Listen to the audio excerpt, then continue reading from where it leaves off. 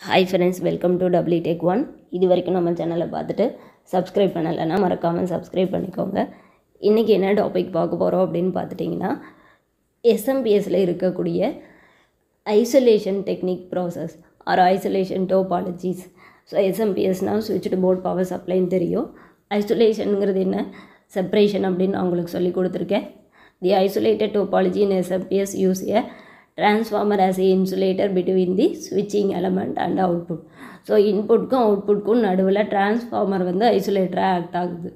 Transformer paste SMPS topology designed to generate multiple output voltage by multiple windings at a transformer.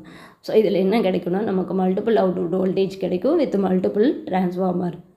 So இதில் பார்த்துட்டிங்கன்னா நமக்கு என்னென்ன types இருக்குதுன்னு பார்த்துட்டிங்கன்னா, isolated topology paste SMPS கன்வெர்ட்டர்ஸில் first மெயினான importance ஒன்று flyback converter, second one forward, third one half bridge, fourth full bridge, next புஷ்ஃபில் converter. So these are the isolated topologies based on the SMPS converter. So கண்டிப்பாக இதில் flyback நம்ம என்னென்னு பார்க்க போகிறோம்.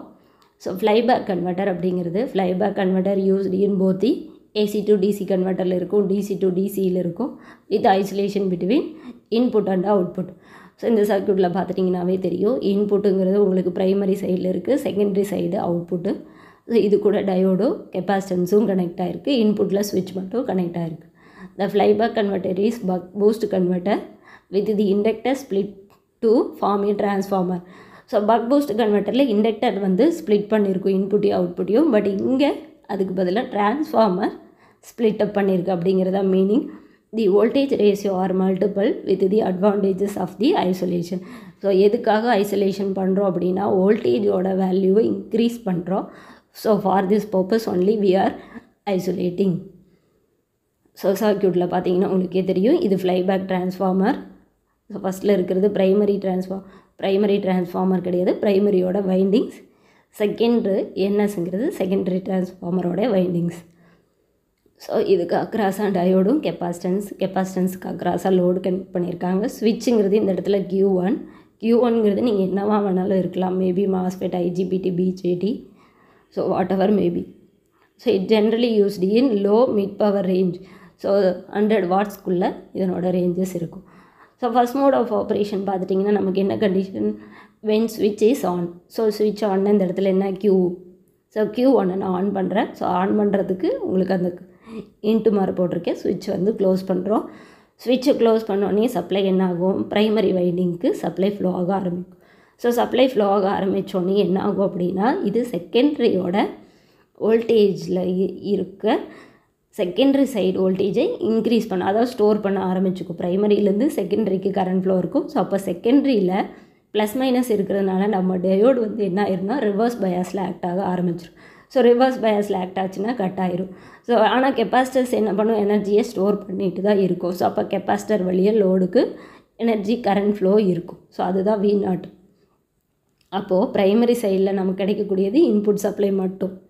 இதே secondary சைடில் VS secondary is equal to VS input voltage into N2 divided by N1, secondary side of transformer divided by primary side. So அப்போ நீங்கள் VPRIன்னு போட்டுக்கலாம், அடுத்து V செகண்டரின்னு போட்டுக்கலாம். அப்போ தான் உங்களுக்கு கன்ஃபியூஸ் ஆகுது, என்னடா ரெண்டு VSன்னு கன்ஃபியூஸ் ஆகிக்க வேணாம். So VSங்கிறது input into N2 divided by N1, secondary divided by primary. So when switch is on, the primary winding of the transformer get connected to the input supply. So supply வந்து inputல connect ஆகும்.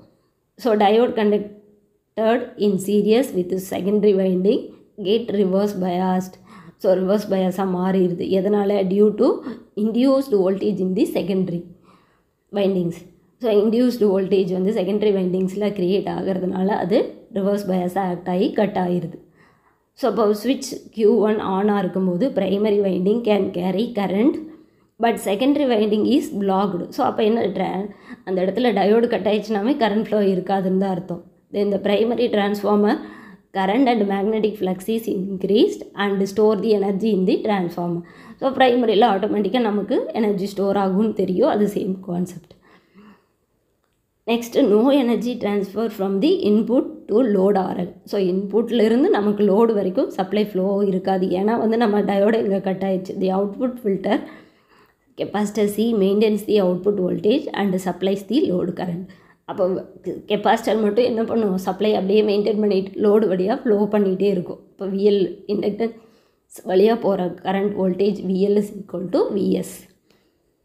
Second mode டூவில் என்ன, when ஸ்விட்ச் is of. So ஸ்விட்ச் of பண்ணுறோன்னே என்ன பண்ணுறோம், ஸ்விட்ச் of பண்ணோன்னே ஆட்டோமேட்டிக்காக ப்ரைமரி சைடு செகண்டரி சைடு இருக்கிற வோல்டேஜ் வந்து ரிவர்ஸில் சேஞ்ச் ஆகும். ஸோ ரிவர்ஸில் சேஞ்ச் ஆகும்போது டயோட ஃபார்வர்ட் பயாஸில் ஆக்ட் பண்ண ஆரம்பிச்சிடும். ஃபார்வர்ட் பயாஸில் ஆக்ட் பண்ணிருச்சுன்னா நமக்கு கரண்ட் ஃப்ளோ அந்த செகண்டரி சைடு ஃபுல்லாகவே இருக்கும். So VP primary is equal to V0 into N1 divide by N2, Vs equal to V0. When switch Q1 is turned off, the polarity of the windings reverse. The input cannot change instantly. So அப்போ வந்து கண்டிப்பாக ஆகாது. So next point என்ன ஆயிரும், diode on ஆக ஆரம்பிச்சிடும். Diode on ஆக ஆரம்பிச்சோன்னையும் capacitor எனர்ஜியை ஸ்டோர் பண்ண ஆரம்பிச்சிருக்கோம். கெப்பாசிட்டர் வழியாக லோடுக்கு கரண்ட் ஃப்ளோ இருக்கும். ஸோ ஸ்விட்சிங் ஆன் டைமில் VL is equal to L primary into DI by DD. So இதில் டிஐ ஃபைண்ட் அவுட் பண்ணோன்னா VL divided by LP into DD. So integration வந்து ஆன் டைம்ங்கிறதுனால 0லேருந்து டி ஆன். ஸோ ரெண்டு டேர்மே கான்ஸ்டன்ட்டுங்கிறதுனால V in divide by எல்பியை காமனாக வெளியே எடுத்துட்டோன்னா டிடியை மட்டும் integral பண்ணால் D கிடைக்கும். அப்போ 0லேருந்து டி ஆன் சப்ஸ்டியூட் பண்ணிங்கன்னா we are getting V in divide by LP into D on. So during primary சைடில் போகக்கூடிய கரண்ட்டு. ஸோ இப்போ எனர்ஜி அப்படின்னு வரும்போது energy stored in the primary வைண்டிங்னா of LI primary square. So of into L into I ப்ரைமரியை substitute பண்ணி நம்ம whole square போட்டுக்கிறோம். Next during of டைமில் VL is equal to L into DI by DD, VL secondary. So இதுலேருந்து DI வேணும்னா VL secondary divide by LS into DD.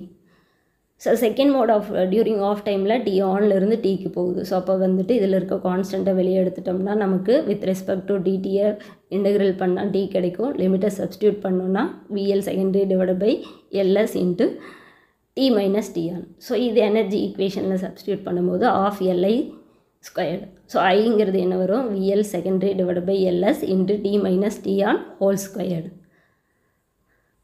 Next continuous conduction mode, discontinues conduction mode. So continuous conduction மோட்னா there is no disturbance. டிஸ்கண்டினியூஸ்னால் ஒரு சில disturbance இருக்கும், அதுதான் அப்படி சொல்கிறோம். த ஸ்விட்ச் from ஆஃப்லேருந்து ஆனுக்கு போகும்போது த inductor is completely discharge.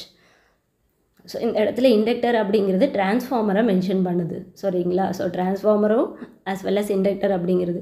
So completely discharge then the current in the inductor is never zero. So அப்போ never zero ஆகாதனால தான் அதை கண்டினியூஸ் கண்டக்ஷன் மோடுன்னு சொல்கிறோம். பார்த்துட்டிங்கன்னா இதில் ப்ரைமரி சைட் கரண்ட் வந்து ஆட்டோமேட்டிக்காக ஃபஸ்ட் ஆன் டைமில் இன்க்ரீஸ் ஆகுது, ஆஃப் டைமில் ஜீரோ ஆகுது. ஸோ கண்டினியூஸ் ப்ராசஸ் நடக்குது. செகண்டரி சைடில் ஆஃப் டைமில் செகண்டரியோட கரண்ட் வந்து ஜீரோ, ஆன் டைமில் போகும்போது நமக்கு சேஞ்சஸ் ஆகுது. ஸோ அதே மாதிரி ப்ரைமரி சைடில் வோல்டேஜ் ஈக்குவேஷன் என்ன, செகண்டரி சைடில் வோல்டேஜ் ஈக்குவேஷன்ஸ் என்ன அப்படிங்கிறத நோட் பண்ணியிருக்கோம். On time period, of time பீரியடில் என்ன, டோட்டல் டைம் பீரியடில் என்ன. நெக்ஸ்ட்டு பார்த்துட்டிங்கன்னா discontinues conduction mode. If of last, அதாவது சுவிட்ச் வந்து ஆஃபில் இருக்கும்போது கொஞ்சம் நேரம், அதாவது வந்து last long enough for primary inductor to completely discharge, then there is a period of time current in inductor is zero. It causes switch and diode to be in off state, so the called discontinuous conduction mode. அதாவது கொஞ்சம் நேரம் எடுத்துக்கும் discharge ஆகிறதுக்கு, அதுக்கு பேர் தான் discontinues conduction மோட்னு சொல்கிறோம். So இதில் first mode 1 operation, primary current increase ஆகுது, இதே வந்து ஆஃப் டைமில் ஜீரோ ஆகுது, எகெயின் ஆன் டைமில் இன்க்ரீஸ் ஆகுது. ஸோ செகண்டரி சைடு வந்து என்ன ஆகுது, டியூரிங் ஆன் டைமில் ஜீரோ, ஆஃப் டைமில் இன்க்ரீஸ் ஆகுது, தென் இதே மாதிரி டிக்ரீஸ் ஆகுது. ஸோ இது மாதிரி அவுட்புட் வோல்டேஜ் நம்ம ஃபைண்ட் அவுட் பண்ணியிருக்கோம். These are the main difference of CCM and DCM. So கண்டிப்பாக நீங்கள் அந்த பாயிண்ட்டை நோட் பண்ணிக்கோ. அப்ளிகேஷன் பார்த்துட்டிங்கன்னா cellphone, mobile charges, high voltage supplies, CRT, தென் லேசர், ஃப்ளாஷ் லைட்டிங் எல்லாமே யூஸ் ஆகுது. ஸோ கண்டிப்பாக இந்த டாபிக் உங்களுக்கு புரிஞ்சிருக்கும்னு நினைக்கிறேன். நெக்ஸ்ட் ஒரு டிஃப்ரெண்ட்டான டாப்பிக்கில் நான் உங்களை பார்க்குறேன். தேங்க்யூ.